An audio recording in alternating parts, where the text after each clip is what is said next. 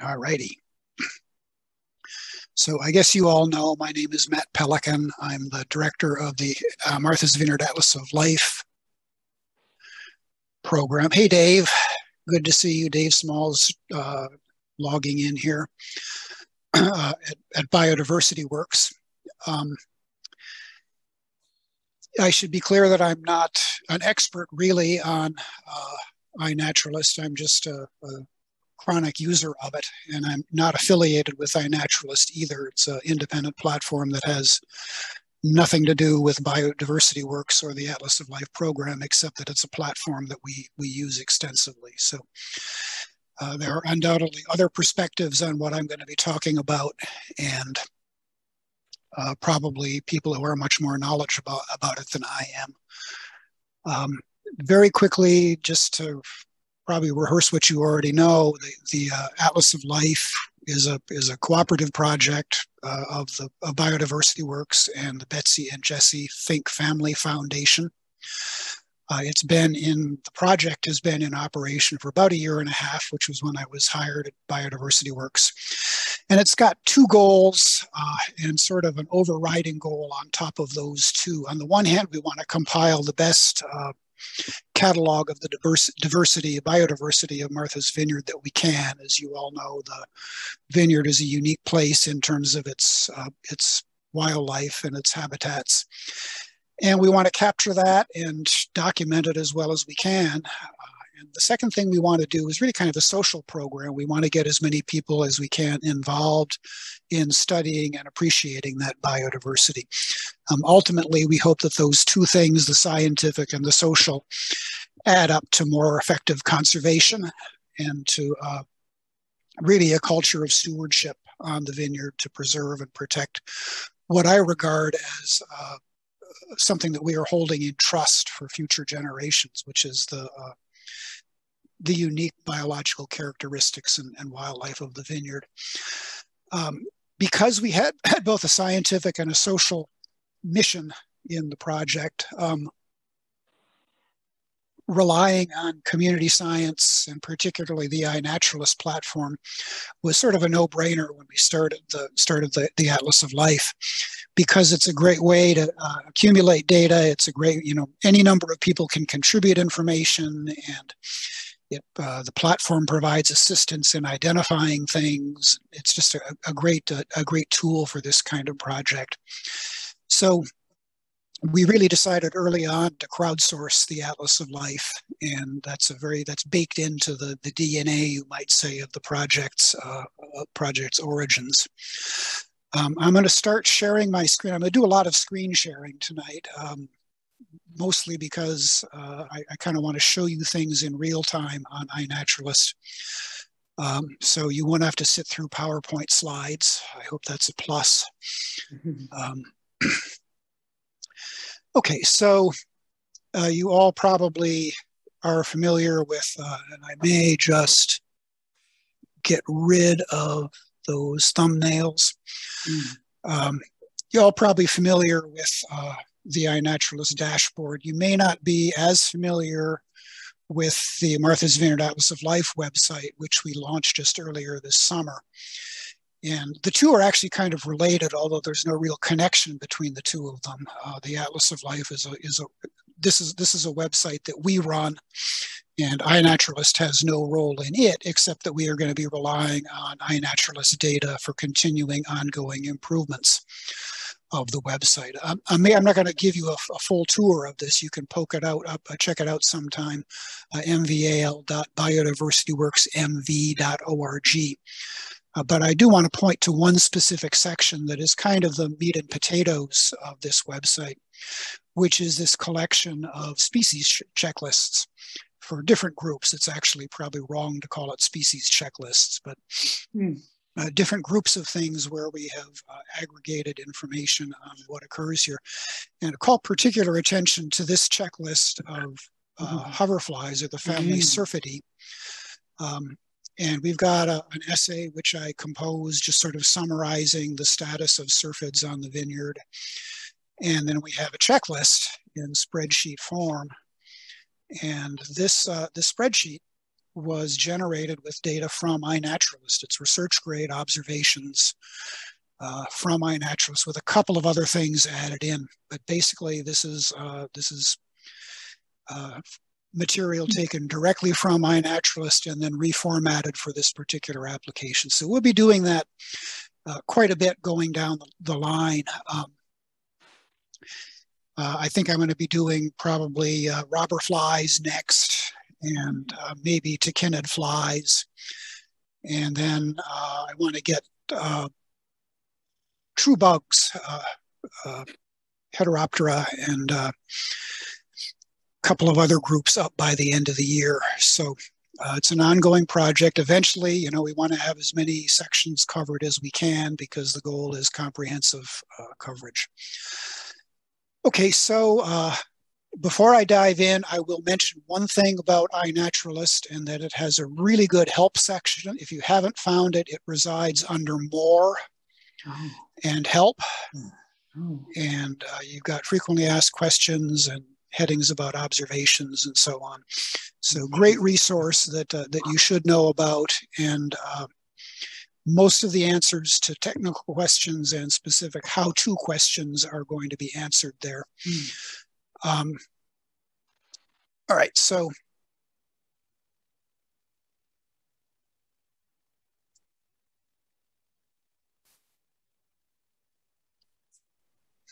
this is aggravating. Why? Try it this way.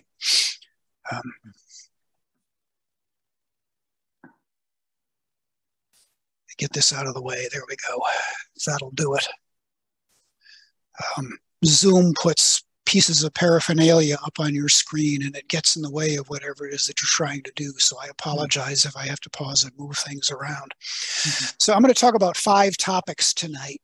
The first is what to include in terms of sort of optimizing your use of iNaturalist.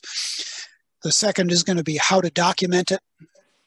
The third is going to be the advantages, and I have to say the pitfalls of the artificial intelligence utility called computer vision that's built into iNaturalist. The fourth is building a social network in iNaturalist, which, as you'll see, I think is really kind of the key to using this platform as effectively as possible.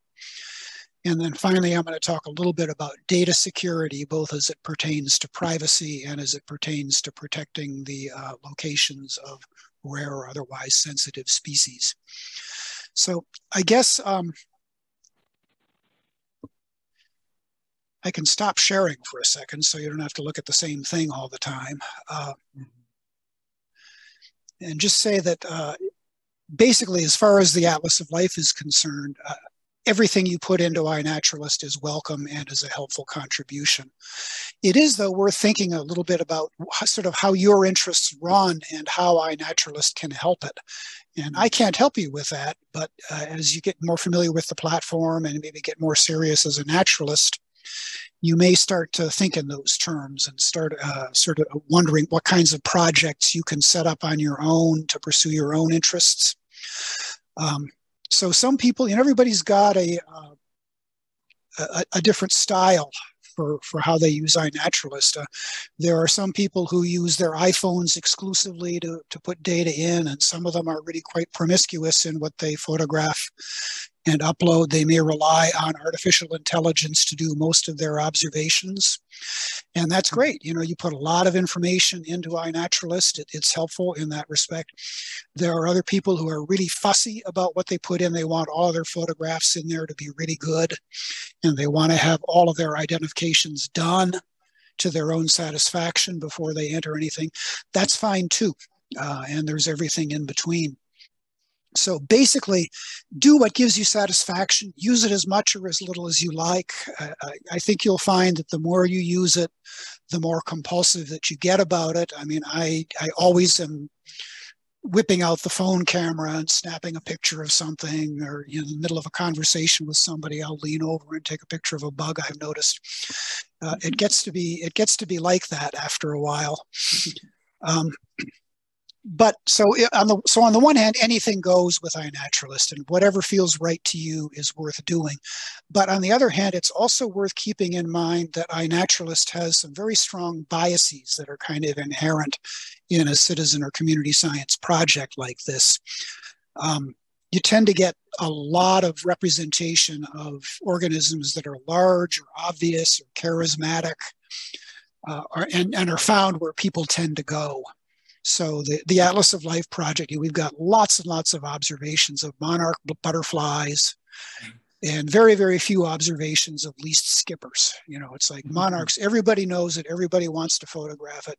So you get lots of observations of that.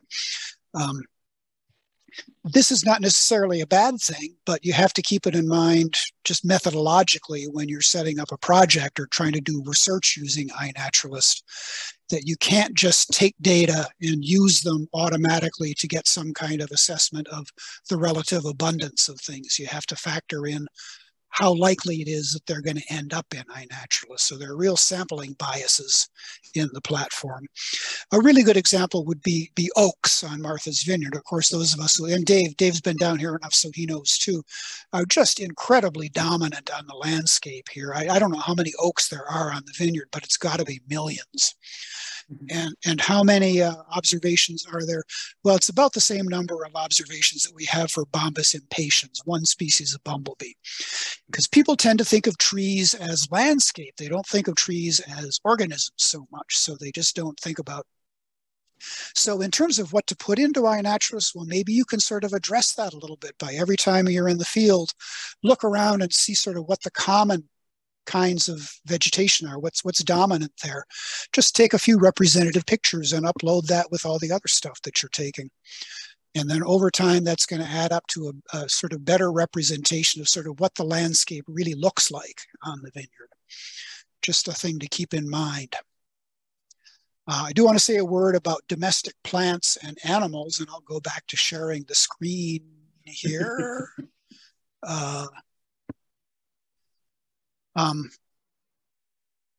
There is a place for domesticated animals and plants growing in a garden. When you think about it, they're living organisms and they're part of the ecosystem because, natural wildlife interact with them and feed on them and prey on them and so forth.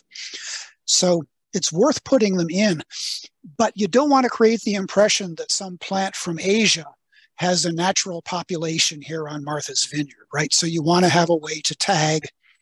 If you're taking a garden flower, you want to have a way to tag it. And there is such a thing in iNaturalist. You may not have really scrolled down much beyond this part of the screen, but way down at the bottom here over on the left is this data quality assessment. And if you look, one of the options here is the organism wild. So you can click this thumbs down. It will convert the observation to a casual one instead of a research grade one. And it'll make it obvious to anybody who looks at it that, yes, this is actually not a naturally occurring species, but it's something that's here as part of the human ecosystem. So that's one thing you can do to keep your data good and clean on iNaturalist. A couple of other things you can do. Well, I'm gonna skip that for now. We'll be getting to that. I should mention that there was a question in the Google form that you filled out in registering this. Somebody wanted to know whether iNat supports video submissions, and as far as I know, it does not at this point. You can document an observation with a sound recording. You do it exactly the same way that you do with a photograph. You just kind of drag and drop it into the application.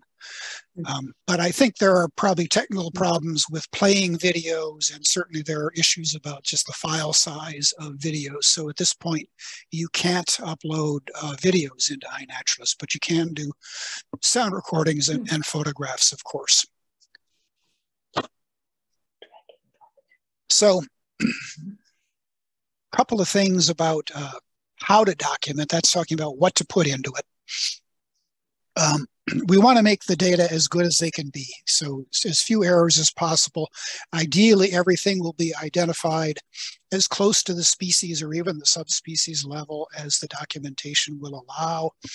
And it will be correct. That's even more important than being precise, is being correct. One place you can start with making data quality good is before you even go out into the field, make sure that the date and time settings in your camera are correct, even adjusting for daylight savings time. PM, AM, it looks fishy if you got a lot of butterfly images that are dated 1 o'clock in the morning. You really have, it's 1 o'clock in the afternoon, but your camera is set wrong. Obviously, if the dates are off significantly, you can end up with summertime organisms looking like they were recorded in the winter. So very simple thing, just check to make sure that's accurate. And also, if you use the timestamp and the location stamp, if that's an option, most phones will do it, but some cameras will and some cameras won't in terms of adding the location. It makes data entry much, much faster and also more accurate. And my camera, I stupidly got one that didn't have GPS capability. And the result is that I have to enter all of my observations manually, and it's less accurate and it's really time consuming. So if you possibly can, get a camera with a GPS utility in it. In terms of how to document things, I wish there were a simple answer. I will say that the wonderful thing about digital photography is you can take millions of photos and it doesn't cost you a cent. It's just electrons bouncing around. Back in the day when we were shooting Kodachrome 64 and it cost about $1 or $1.25 per photograph, it was a very different thing, particularly since when you were shooting insects, maybe 1 out of a 36 exposure roll would come out decently. Digital cameras have made just incredible difference in nature photography. But it's still, you want to have, sometimes with a common species or with an obvious species, all you need is one photograph. There's no point in putting unnecessary photographs in because that's going to take up server space and increase the costs for iNaturalist. So if you get a beautiful broadside view of a monarch butterfly, there's no question what it is. All you need is that one photograph. But if you've got a picture of some little obscure Lasioglossum bee, one picture is not going to cut the mustard. It might get you to genus. It might not even do that. So you want to take with insects as many angles as you can. And there's no telling. I wish there were a simple formula for what matters with insects. But there really isn't. What matters differs from group to group. A couple of things that you should try to get pictures of. The pattern on the face can be really important, so a head-on view from the front is good. The pattern of wing veins can be very useful, particularly with flies, bees. The antenna shape really matters. Again, with flies, that's a really helpful thing to have. Appendages at the end of the abdomen, which are often part of the external genitalia, are really important for things like katydids and grasshoppers. So if you can get a good sharp picture of the end of the abdomen of one of those things, that'd be good. But the point is, until you get to be pretty experienced at insects and sort of know some of these groups, you're not going to know what the money shot is. You're going to have to just take pictures and then put up a sample, get as many angles as you can, and then put up a sampling of 7 or 8 different angles if you've got that many good photographs. Over time, you will learn, particularly if you follow up later on after you've gotten an identification, and go to some of those resources that I put in the chat section before we started. Go to Bug Guide, and I'll talk about that in a minute, but Bug Guide has a lot of information on identification tips. So you can go there and say, okay, the reason that somebody was able to identify this bee for me was that I got a really good picture of the clypeus, the front of the face, because the clypeus is distinctive in this bee. So that you'd salt that away, and the next time you're dealing with that taxon, then you're going to be in a better position to get good photographs. There is a maximum of 20 photographs per observation. I don't think I've ever used more than about 8, but if it is something difficult and not obvious, don't be bashful about putting up 2, 4, 6, 8, 10 photographs, as long as they're good photographs that have useful information in them. So as you're putting information into this is a horror. I can't bear looking at this photograph, even though I can tell what it is. We got a better looking observation here to work with. Here we go.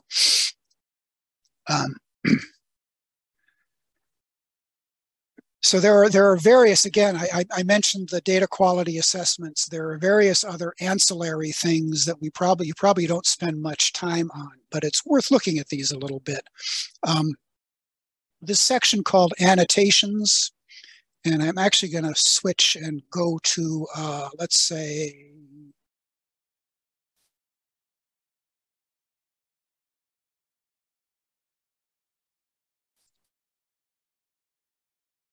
find a good bee observation. That's going to be helpful for this.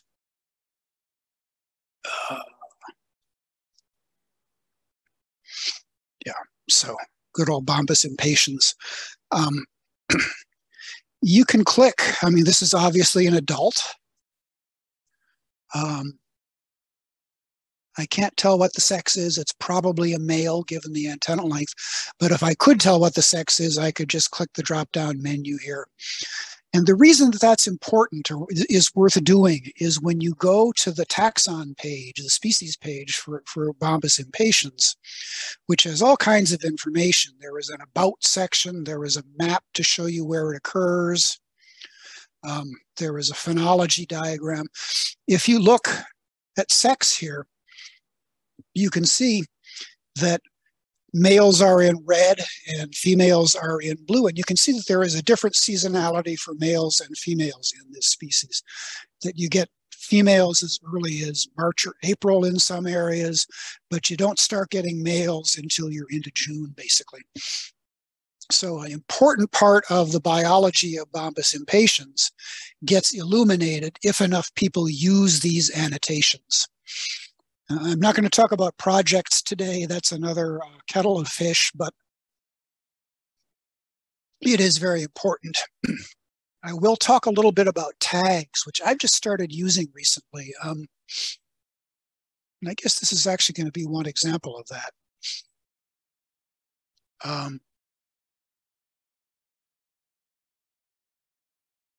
must have missed that one.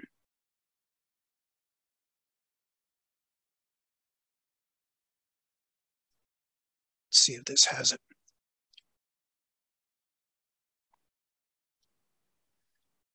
Yeah, you can put in tags here that are just any character string at all. I've been using, been kind of interested in studying the wildlife of the shoreline community. So I use a lot of tags like shoreline community, beach, great ponds, and I might use 3 or 4 of those just separated by commas in this tags area. And then when you go to your observations and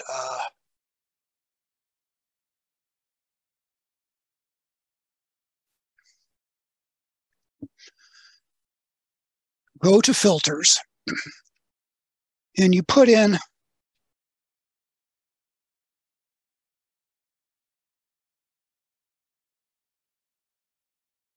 and update the search, you get all of these observations that I tag with that Great Pond tag. So these are all ones that I found along a Great Pond shoreline. It's a little bit imprecise because the search that you're using there in the filters, it'll pick up other things too. It'll pick up notes and sort of, if the word Great Pond appears sort of anywhere in association with that record, it will pull it in to this sort. But it's a great way, so now I'll be able to easily isolate records that are in this sort of informal study that I'm doing of the shoreline community of Martha's Vineyard.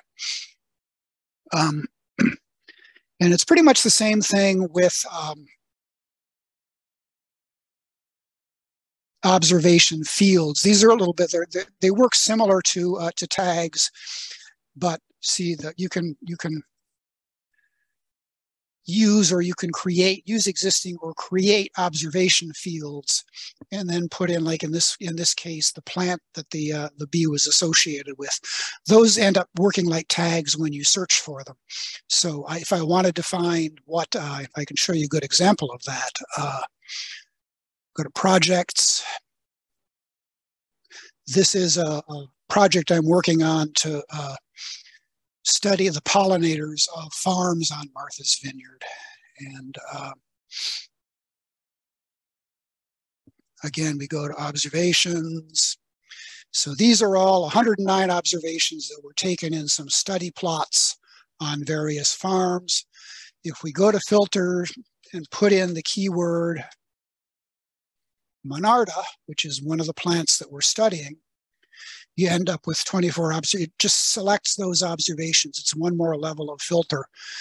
All of these were insects that were found on Monarda. So if you want to study what comes up on different plants, you could go to the filters, get it, and then you can actually download a spreadsheet. This is a little more sophisticated than we need to get into today, but actually download a spreadsheet of the plants in that, the insects in that project using a particular plant.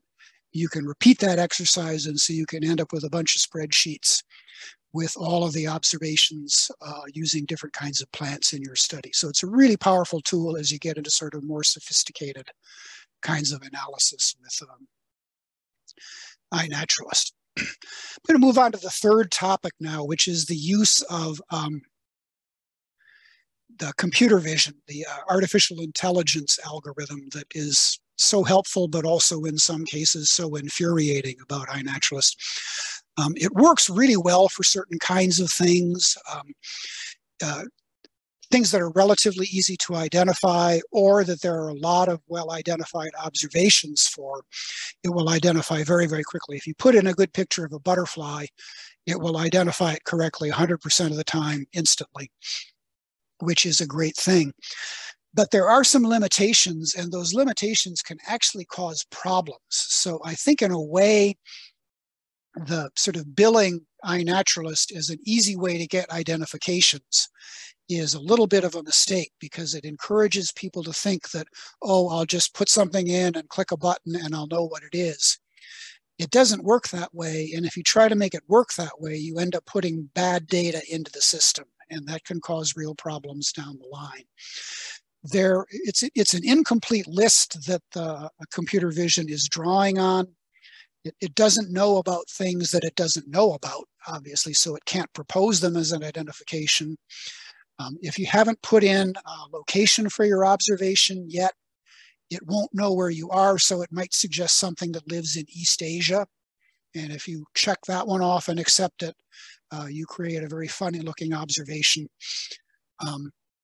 So basically, it's not intelligent. It's horsepower. It just is really good at doing visual comparisons between your photograph and a large database of photographs.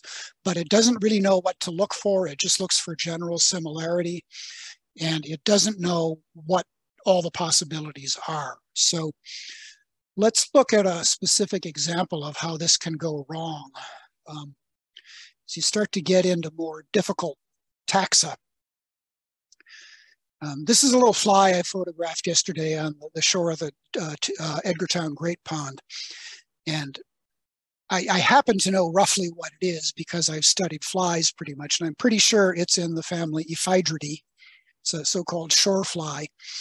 And a couple of things point to that, just very, very quickly. The configuration of the eyes being really widely separated on a blocky head like this. And then the shape of the antennae here that are sort of like a spear point or something are both characteristics that really kind of suggest Ephydridae to me. And so does the habitat, because the family is known commonly as shore flies, and indeed you find most of them right on the shoreline. So I was pretty sure it was Ephydridae. But what happens if you ask the computer vision to help you out? Well, the first thing it suggests, and it says it's pretty sure, is the genus Lispy, which is in a totally different branch of the business altogether. It's a housefly relative. So it's in an entire, not just a different family, but a different zoosection.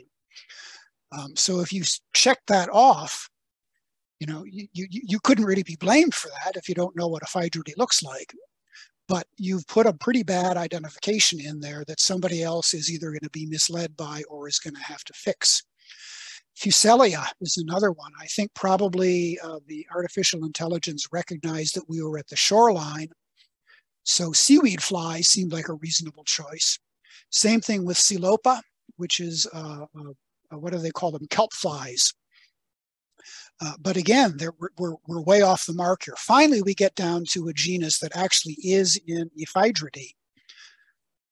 But the thing about Octhera is it's a really, really distinctive genus. It's got these raptorial forelegs that look kind of like the forelimbs of a praying mantis with these really enlarged, I guess they're probably the tibia that are enlarged, and then a hook on the tarsus for grabbing things.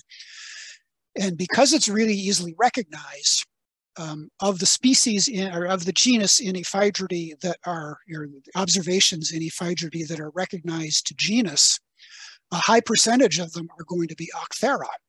So the artificial intelligence algorithm says, okay, this is probably Ephydridae. What do I know about Ephydridae? Well, most of them are in the genus Octhera, so I'll propose that. But I'm really sure this isn't Octhera.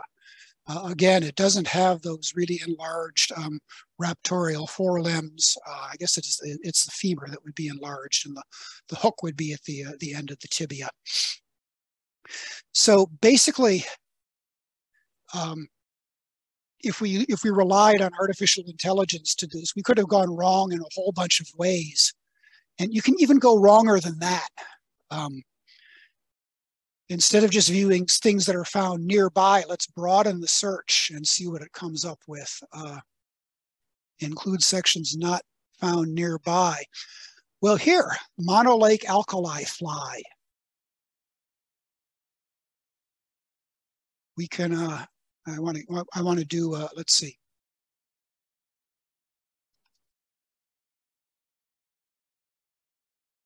Yeah, take a look at that. Okay, it's not a bad visual match. You can see how it thinks that's the case. But if we look at the map, as you'd expect from something called alkali, it's really a Western species. And if we look at this observation, I can guarantee you that this is a relic. In no way is this a monolake alkali fly. It is a relic of artificial intelligence suggesting a really bad choice and somebody accepting that choice.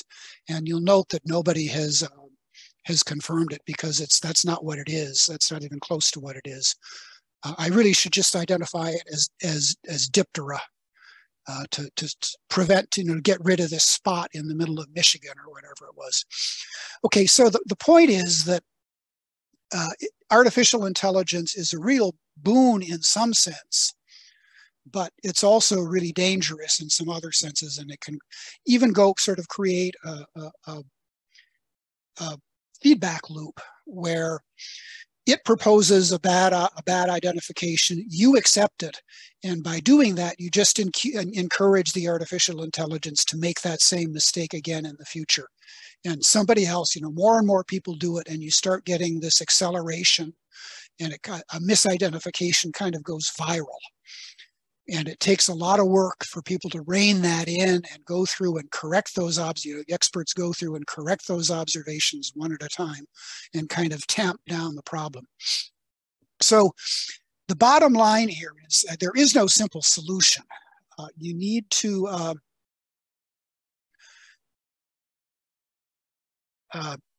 be aware of the limitations and sort of take into account the fact that it's not going to be an automatic identification. One thing to keep in mind that'll help with this is that computer vision only looks at the first image in your series of images. So if you're uploading 8 images, pick your first one to be one that shows the whole organism and is sort of a good overall view of it. Don't put up the little image of the fly genitalia as your first image, because computer vision is going to look at it and say, what? You want a picture of the whole fly. So that will help a little bit in making sure that it's got good material to work with. Another thing that you should do is go back to iNaturalist again.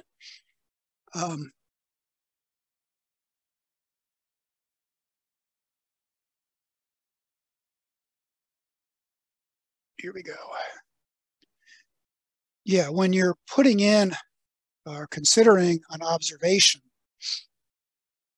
it will suggest these things, and you can go to view, and it opens up that taxon page in another window. And you can look at it and say, is that a plausible match for what I posted? Well, yeah, it looks pretty good. All right. You can look at the map here and say, does Physalis occur where we are? Heck yeah. So you've done a little bit of ground truthing, a little bit of due diligence in terms of making sure that your this Physalis identification is a good one. So that's one thing you can do. Another thing you can do is use some of those other resources that I put into the chat, like Bug Guide, and I'll just show you this very quickly. I will often have Bug Guide. I mostly do insects, so I use Bug Guide more than a plant aid for this. But Bug Guide is just a huge database of observations and photographs, so you can zero in. I mean, what I would do if I were in iNaturalist is I'd search for Ephydridae in Bug Guide. So this takes us to that problematic fly family that I was just using as an example. And you see you've got all the subfamily. If you click on one of the subfamilies, you get down to the genus. If you click on the genus, so you can use this as a tool for refining the identification that iNaturalist helps you get. Or you can put an identification in sort of whatever, identify something in iNat as just Diptera, a safe high-level identification. And then on your own time, go back and use something like Bug Guide to zero in on it. So using those other resources is a really good way to just sort of refine your observations and make some additional progress. It's never going to be perfect. Nobody knows everything, and particularly if you're a relative new beginner at studying natural history, you're not going to know what a lot of things are. But particularly if you sort of zero in on some interests and start focusing your attention on, say, you're really interested in butterflies, pretty soon you'll get to be pretty good at identifying butterflies, and you'll at least know that something is a skipper. And that will help you when you work with the artificial intelligence and when you work with some of these other websites like Bamona. You'll be able to get increasingly good observations. But the bottom line is that you're never going to get totally good results from the computer vision. It's just theoretically impossible. And that's why I think that the most important thing and the real key to using iNaturalist effectively is to develop a social network of people who help you and who you help. And it's not hard to do. It takes a little bit of time, but there is a lot of similarity between iNaturalist and a social media platform like Facebook. Fortunately, there are a lot of differences too. There are a lot fewer jerks, for one thing. There are a lot fewer ads, and they don't sell your data. So it sort of is the advantages of social media without the disadvantages. But let me tell you two happy stories about how well the social network can work in iNaturalist. I'm going to just sort of pick a couple of my favorite observations.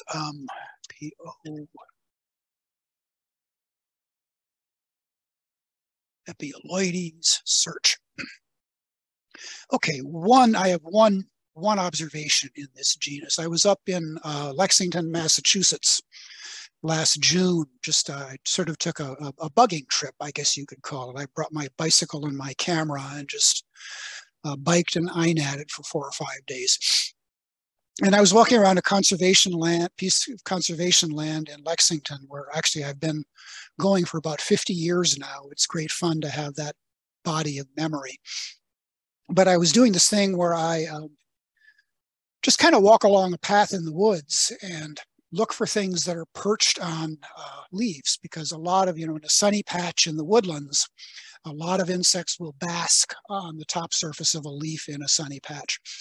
And I saw this thing that I didn't really even know what it was. I thought it was probably a bee, so I took a picture. I guess I took 3 or 4 frames, only one of which was any good. And right after I took this one, it took off. And it was funny because when it flew, it looked to me like it had a sort of humpbacked posture. And it looked to me like it might almost be 2 bees that were mating or something. It looked really weird. So that evening I was working on my photographs, and I looked at it. It's pretty clearly a bee of some kind. I'm not great with bees, but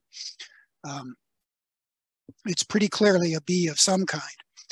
So I put it into iNaturalist. It's just as the epifamily Anthophila, which is the top level heading for bees. It's all the bees in the world fit under that epifamily. And I added the very helpful comment, strange looking bee. Okay, and I went to bed a couple of minutes later. And overnight, Molly Jacobson, who is a friend of mine, and she follows me. You probably know that you can follow people on iNat just like you can on Facebook. She took a look at it and she says, wow, it looks like Epiloides pelosula. That's really cool. So I Googled it and I answered her question about the habitat, and I Googled it and found just a very few images. And, it really looked kind of like Epiloides.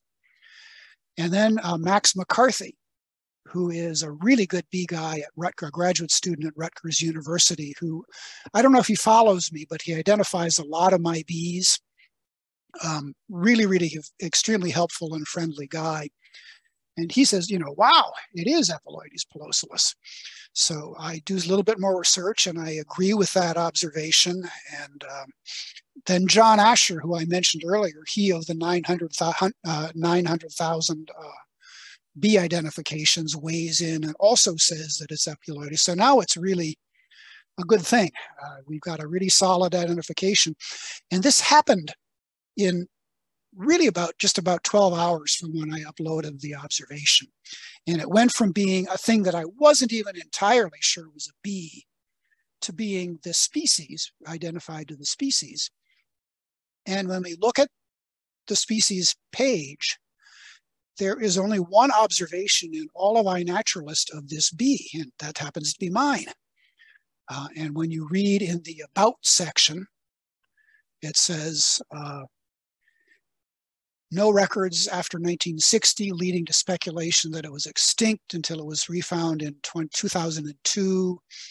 So basically, it is this bee that is extremely rare. There are only a handful of known populations for it in the world. It's actually a nest parasite on a bee that is itself rare. So it's a parasite on a rare species. And you can imagine how specialized that makes it. So, and I really didn't do anything. All I did was get a halfway decent photograph of something that I didn't even know what was when I photographed it. But because iNaturalist is so good at bringing expertise to where it's needed, that a couple of experts quickly weighed in and were able to elevate this observation from who knows what it is to, wow, this is something really cool. So that's one example of how effectively this can work when you've got a good social network. Another good one would be, let's see, what's the name of that? Oh, Trapidia.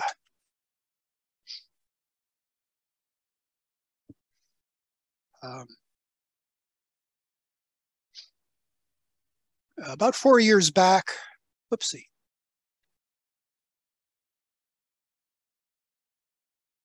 There we go. I drove out to Ohio to visit my brother who lives in Cincinnati and is also a naturalist. And we did some bugging together, of course. And I took this picture and I got home back a little while later. When was it? I took the picture on the 19th and on the 27th, I uploaded it as the genus Trapidia. I think I probably did that without artificial intelligence. I probably used Bug Guide to get there. And my brother agreed with the genus. He had been there, so he saw the fly too. And then look, 2 years later, this is 4 years ago, 2 years after that initial observation went in, Trina Roberts, who was a really good syrphid person, confirmed that genus identification. So that's great. Trina says, you got it right, it's Trapidia. And then 2 years after that, just a few days ago, she comes up with a species observation. I don't know what prompted her to go back to this. Maybe something put Trapidia into her mind. Maybe she just sort of skims old observations from time to time to see what's going on. But she came up with what she thought was a plausible species ID. We had a little bit of conversation. I asked my brother if he had any pictures of it. He did. So he put it up, and that made me think, well, I'll check my photo archive. So I found additional pictures, and I put up this one with a significantly different angle. And that allowed Trina to really say, yeah, that definitely is Mammillata. So it took 4 years, but we got to the species level with this observation. And again, if you look at the map, there we are in Adams County, Ohio. The nearest observations are St. Louis. And there are only 4 observations, the 2 in St. Louis, and then my brother's and mine of that same individual. So again, it was like I didn't really know what I was doing. I wasn't very good at flies at the time. I'm still not very good at flies. But because Trina is such a generous person with her knowledge, she was able to persist. So a couple of things you can do to build this kind of network of people who will help you out.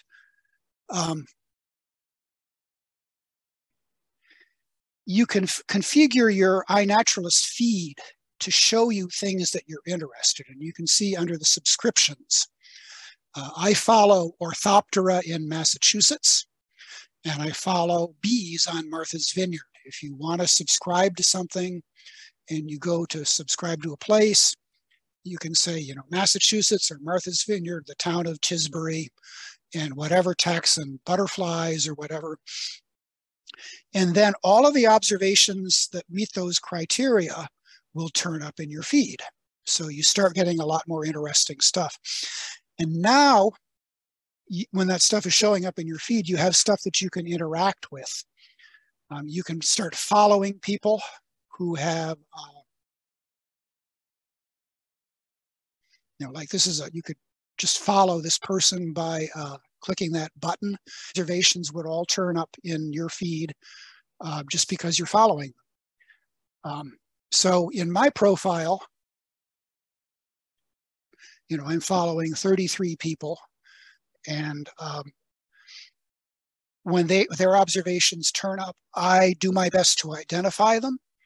Sometimes I comment, great shot, nice find on this one.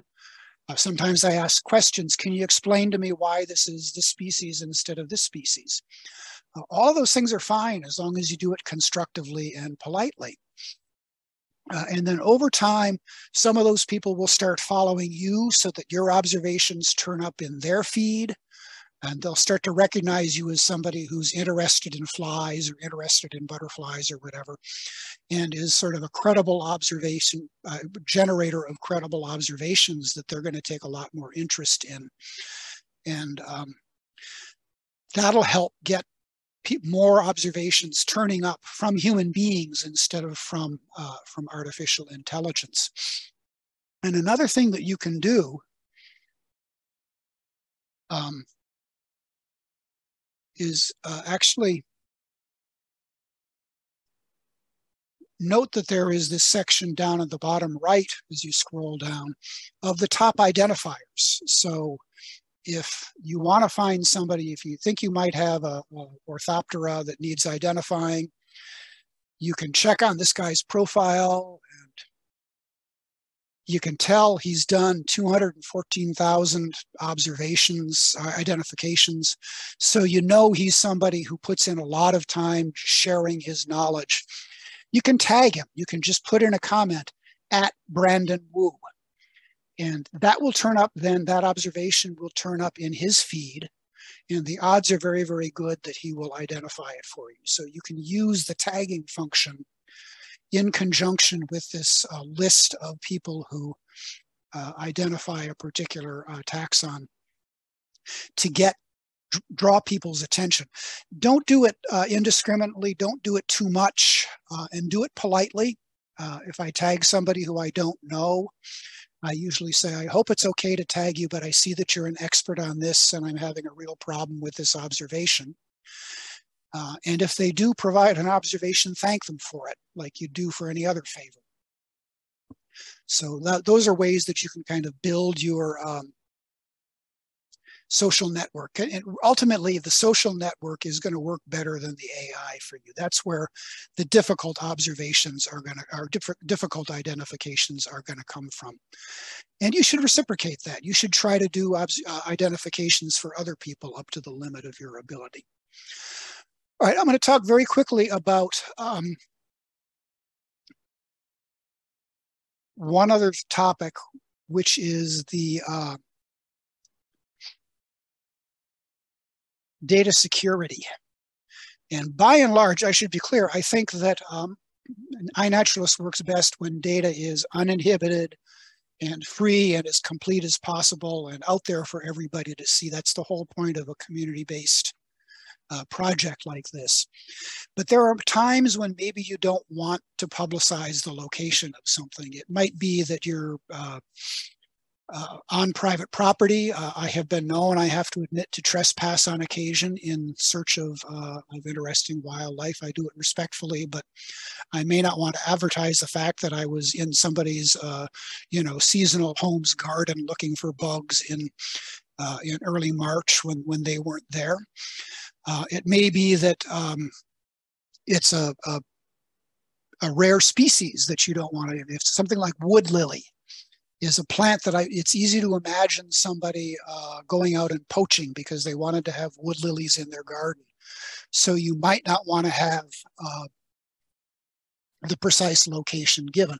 So you can, when you're entering an observation, you can specify whether you want the coordinates for that observation to be public or obscured or private. And if it's obscured, the observation just shows up as being in a 20 square kilometer box, so there's no preciseness to it.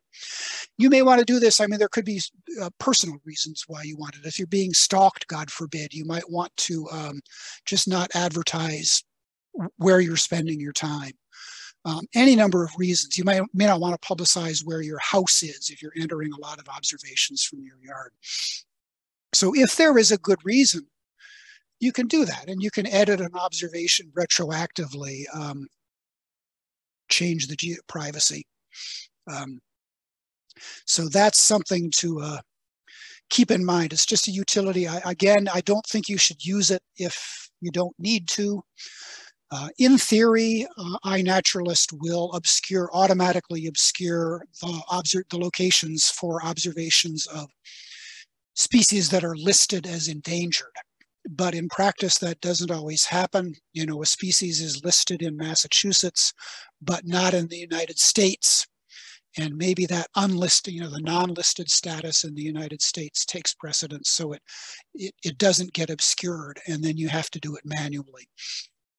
So being aware of what's rare is a helpful thing, and being aware that you can obscure those locations if you need to.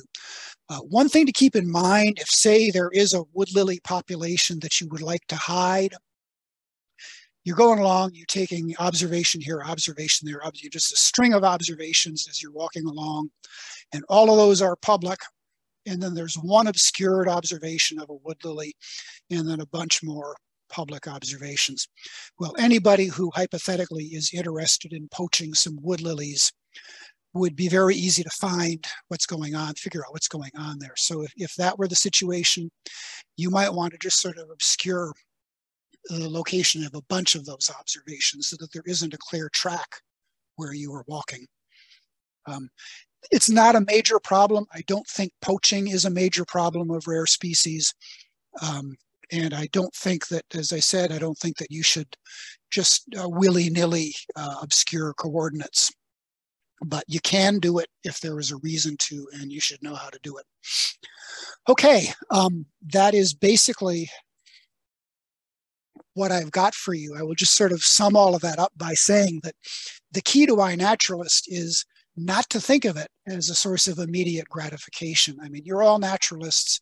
You know that immediate gratification is not what studying nature is about. Things happen in their own time. Animals behave the way they want to, not the way you want them to. Plants bloom when they're ready to bloom, not when it's convenient for your needs. Everything about the study of natural history militates against using it as a source of immediate gratification. But if you don't treat it as immediate gratification, if you treat it instead as a learning process, a gradual process where every observation you make is an opportunity to learn a little bit more about the species, about the habitats that you're working in, even about how to use iNaturalist, and be patient and not too concerned about, getting that immediate species level ID. Let yourself identify things to the genus level or the family level. It's better to be imprecise but correct than species level but wrong. So don't sort of succumb to that temptation to say, well, I've made an observation, I'm going to put it in iNaturalist, and it's going to tell me immediately what it is. That's just not how it works. And you get into problems and you cause problems for other people when you approach it that way. So it is a tool. iNaturalist is a tool. The artificial intelligence utility is a tool. Like any other tool, you can drive a nail or you can smash your thumb. It depends on how intelligently you use it and how conscientiously you use it. Any questions? Chime right in. Yeah, Carla. What kind of camera do you use for your field work? I use my phone camera for plants most of the time, and I use APS-C sensor mirrorless camera, a Sony, with a 90mm macro lens on it for most of my bug photographs. And I like the phone camera because it does record locations, and it's just really good for when I take photographs of a plant for iNaturalist, I'll do like looking down on the blossom, looking at the blossom from the side, looking at the top of the leaf, looking at the bottom of the leaf, looking at the intersection of the leaves and the stem, and then an overall view of the plant. So boom, boom, boom, boom, boom, 6 shots. Later on, they just go all up right into iNaturalist and all the data are there. And then for insects, it's a different thing. You need to stalk it. You need to get into position. You need to work on it for a while and take pictures, and the resolution and the higher shutter speed and so on of using a real camera is useful then. A lot of people use what are called bridge cameras, which are those all-in-one cameras that have a long zoom capability. They work really, really well for natural history photography. You sometimes do need to use an add-on, screw-on close-up filter so you can get close enough when you're using a long zoom. But they work extremely well, and that's also a very viable option. Thank you. Other questions? Great. Everybody's ready for that adult beverage. I could tell. I certainly am. I've just about lost my voice here. Thanks again for joining me tonight, and I really appreciate your interest. I really appreciate your interest in the Atlas of Life.